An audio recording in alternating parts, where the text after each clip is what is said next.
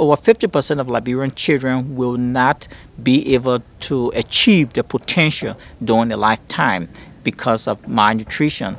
So there's a significant link between malnutrition and poverty. Take for example, there was a study done by international donor organizations in Liberia about 2 to 3 years ago. They did find out that of all children under 5 years of age, over 30 to 40% of them are chronically malnourished. And also they were able to find that over 10% of children in Liberia under 5 are acutely malnourished. In addition, you have almost about 27% of Liberian kids that are wasted as a consequence of malnutrition. So malnutrition is a significant public health problem.